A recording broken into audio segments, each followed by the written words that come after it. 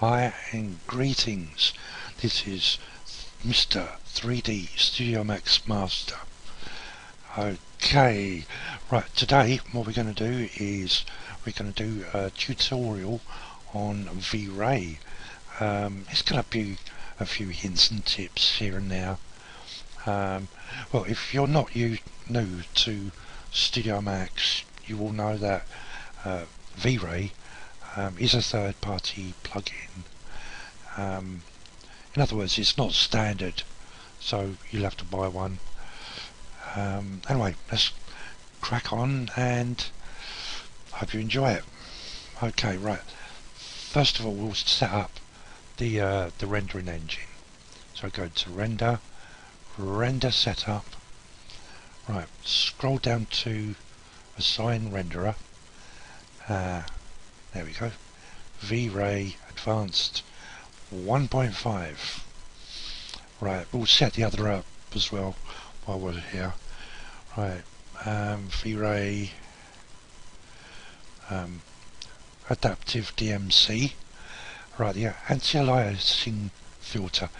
When you've got a bit of time, you know, and you've finished this tutorial, just experiment with some of these and see what you think. But for this tutorial, I'll be using the VRay sync filter. Okay, down to the color mapping, we'll just check these boxes like so. Right, onto the lighting, indirect illumination. We'll turn it on basically. Right, for the secondary bounces, we'll have the light cache. It's currently set at high. We'll just go for a medium because we don't have to wait 500,000 years for it to render, which you can do. But medium, you get a pretty decent render and it's good quality. Right, that should be it. Settings, fine. Yep, there we go. Right, we'll start off with a great big sphere, like so. There we go. Now if you scroll your middle wheel button forward in a perspective, you can go inside the sphere. As you can see, it's black and you can't really see much, so we're going to bore a great big hole in the middle of it. Okay, so what we'll do, go to the modify panel, the list, scroll down to the shell modifier. There we go. It's not bad, is it? It's just quite a nice colour. Right, there we go.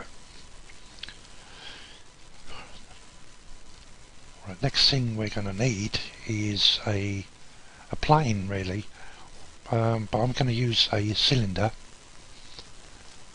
like so, just for a round base to place things on, you know, your models, etc.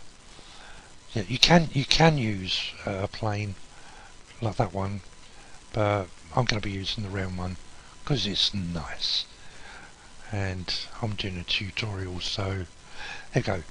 Right, next thing we want is 3D Studio Max's most famous object, the teapot. And what we'll do, we go like that. It's nice and big. Okay. Right. Lastly, for this part, we'll set up the lighting. So I'll click on the lights. Right, we're already on VRay and VRay light. Right. A lot of people just have the plain light. It's not too bad for various things like so, but what I'm going to be using is the sphere light like so. Okay, we'll turn that down, brightness, so it's nice and subdued. The radius is just right. Actually could go down just a little bit. There we go. There we go. Right, sampling the subdivisions. What that means is the higher the subdivision, the sharper the shadows and the images, because when it's quite low it's very grainy and bitty and not so good. Okay, here we go. Let's get a nice angle on it. Right, next thing we're going to do is open up the material editor. Just press on M, like so. I've set up some materials already, but I'll go through how to do it. So I'll take these 3 spheres like so. Right, the first one, right, as we're rendering in VRay, we're going to need VRay materials. So we'll click on the standard button and the browser comes up. Right, there we go. We need the VRay material, like so. Right, change the diffuse to pure white. Okay, so I'll drag and drop that onto the base. Right, inside the sphere, right, let me just explain something first. Like other rendering engines like VRay and even the default scan line in Studio Max, if you want a chrome effect or a gold effect, well, basically a reflecting material, a lot of it relies on the environment to reflect stuff on. So what we'll do for this one is set the globe. So we'll put a nice background on there.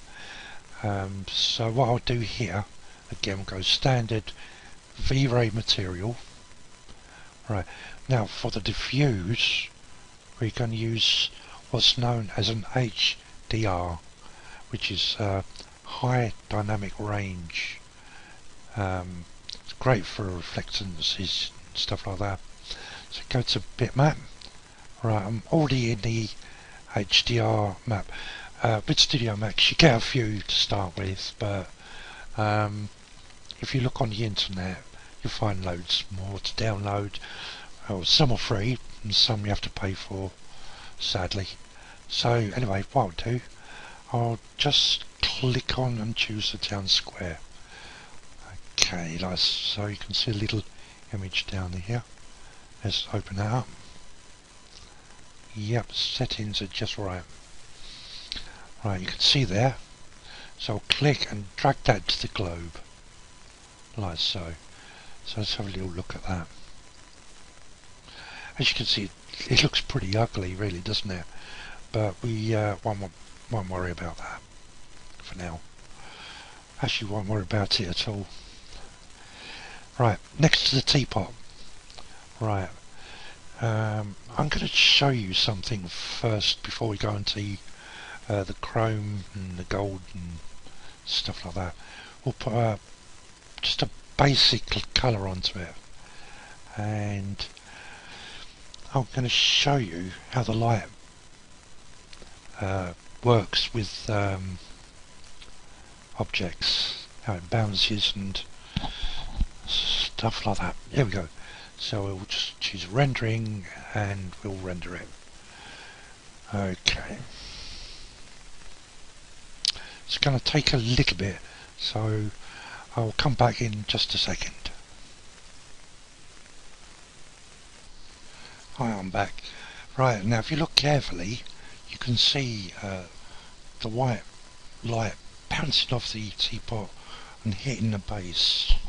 Okay, which is quite nice really, because that's got some good applications you can use for other jobs.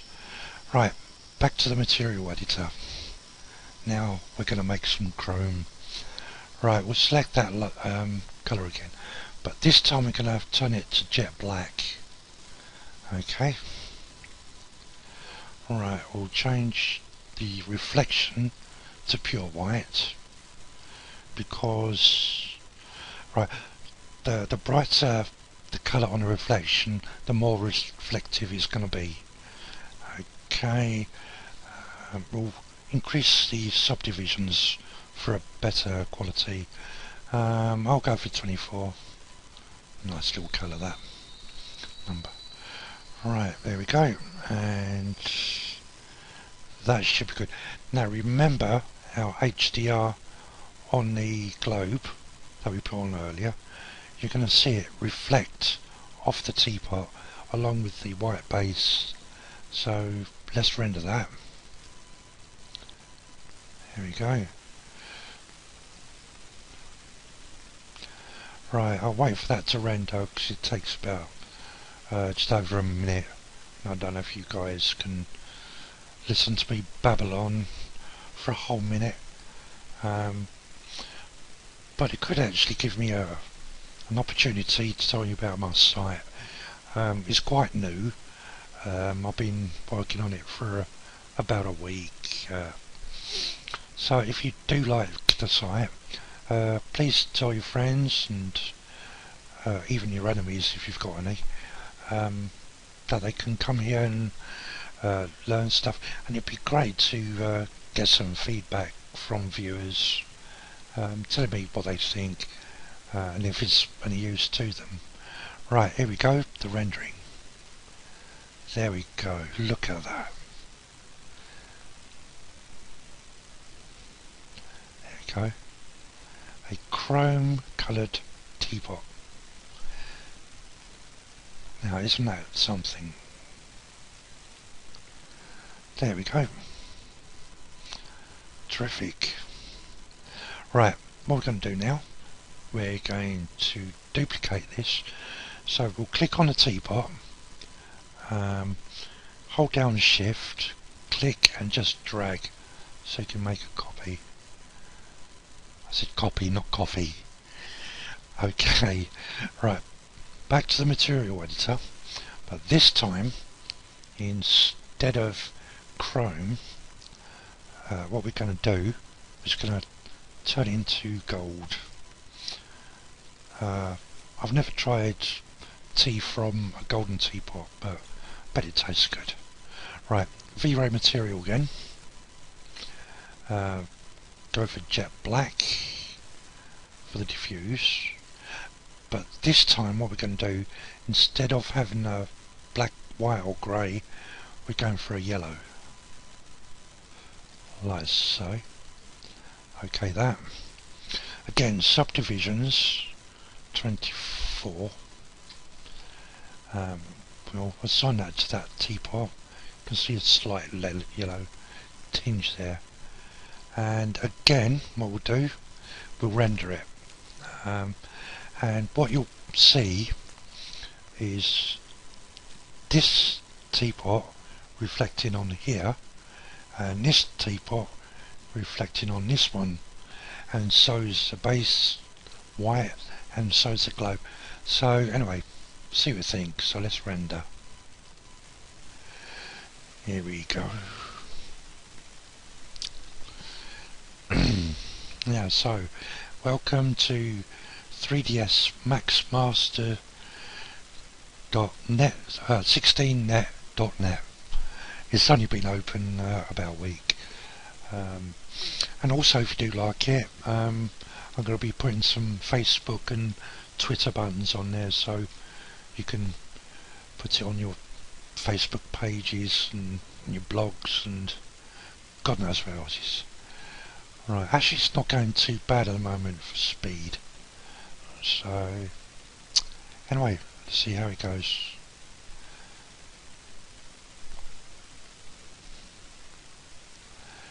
Right, pre-pass 3 of 3. Right, here we go. You can see the you can almost see the reflection already just here. Okay.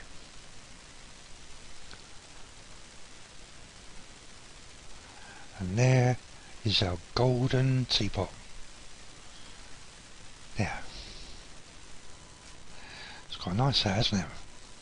Right, just before we finish, what I'm going to do is go back to the material header, and we're going to put something on the base for it to be a bit more reflective.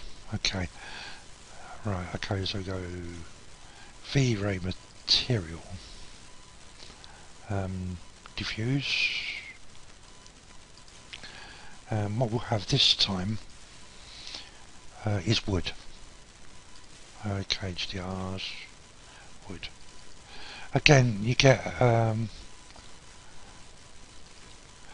few materials to work with Max, but again you can download off the internet or even take photos of wood, and then you can assign these to all your models and God knows what. Right, open. Alright, we'll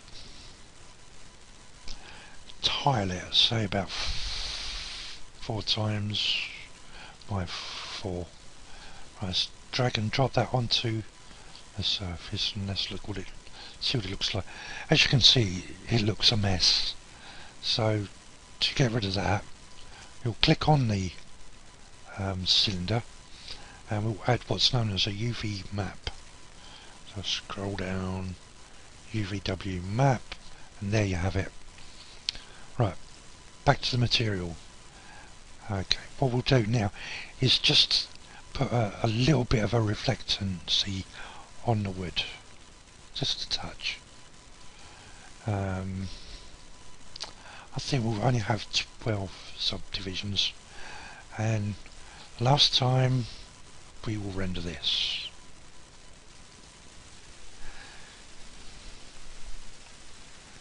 It might take a little bit longer, but it shouldn't be too much. Shouldn't be. As you can see, building light cache is rendering quite nicely. Anyway, as it's rendering, if you come back to my website, you'll be seeing a lot more tutorials on modelling Krakatoa, which is an incredible particle rendering plugin. You can render millions and millions of particles, and the effects are, well, they are wow. Also, what I'm going to be doing is doing some real flow tutorials, which is liquid dynamics, so you can recreate water, chocolate, oil, honey. It's absolutely brilliant. And lastly, I'll be doing some Fume FX tutorials as well, so you can have some fire. Right, there we go. You can see the reflection in the woods, which is quite nice, isn't it? It's almost looking like a photo already. There we go.